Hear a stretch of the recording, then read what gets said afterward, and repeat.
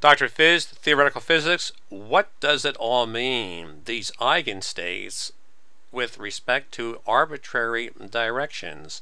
So here we have a direction defined along this R, and that is theta with respect to the z-axis and phi with respect to the x-axis, and these are the spin up and spin down eigenstates for that direction. How do we understand what this means? Well, you consider easy cases. Whenever this happens in physics or mathematics, you pick easy cases. You pick limiting cases. So how about when theta is equal to 0? That's a nice friendly axis, the z-axis. If theta equals 0, then the cosine of 0 is 1. The sine of 0 is 0. So I get here 0, 1, and 1, 0. In other words, this is spin up along the z-axis, and this is spin down along the z-axis, and I'm familiar with that. I says, yeah, that's right, spin up and spin down. Well, what happens if we go to, say, the x-axis? Let's pick theta to be 90 degrees to get to the xy plane, and then let's close this angle shut by letting phi equal 0.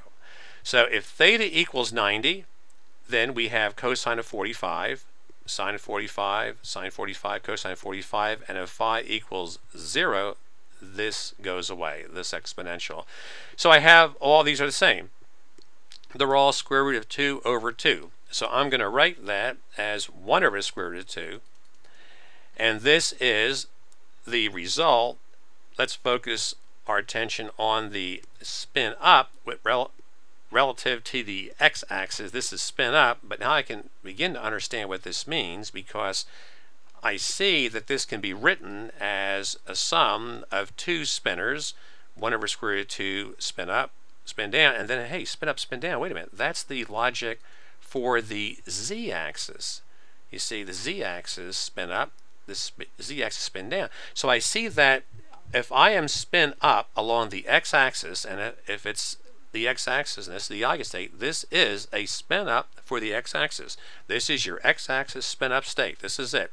But for the experimenter who is the z-axis experimenter, looking from the z perspective, we have written the x-axis spin up as a superposition of the spin up spin down states for the z-axis.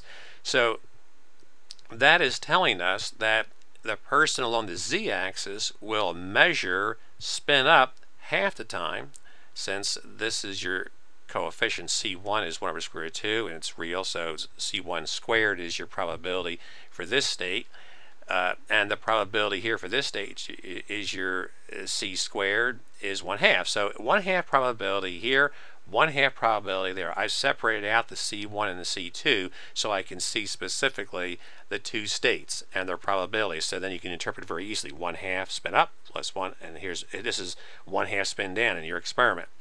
What about picking another angle? How about going upside down here? Let's go 180. If we go 180, then the cosine of 180 over 2 is cosine of 90.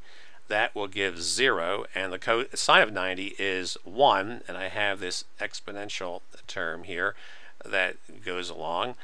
And I can look at this and say, well, this is my spin up. If I'm standing on my head, this is the spin up for me. That's what it's going to be, spin up for me. That's my eigenstate. But let's express this in terms of the 1, 0, 0, 1 for the z-axis. So for the negative z-axis, this is spin up. But in terms of the regular z-axis, someone will see me with 0 probability that you have spin up, and the probability for spin down is C2 star C2, which will be 1. In other words, I am upside down along the z-axis, but I'm holding an arrow, spin up in my direction.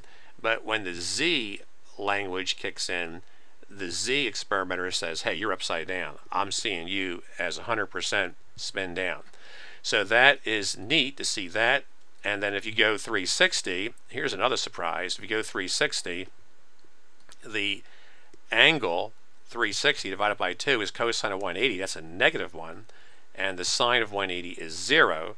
So you get the same physics if you go 360. this is back to the z-axis, so the probability that we're spin up here is C1 star C1, which is 1, but that's a little weird that you got that -1 showing up, even though the physics is the same. And Feynman comes along and challenges us to do the waiter problem, where you hold the tray. Don't do this with the real tray and glasses. Don't even do it with a book. You just hold your hand out flat, and then try rotating your hand around so that when you rotate your hand around, you're twisted when you go 1 360, and then keep rotating again to untwist yourself, and that will demonstrate that indeed you have to go 2 times 360 to straighten yourself out.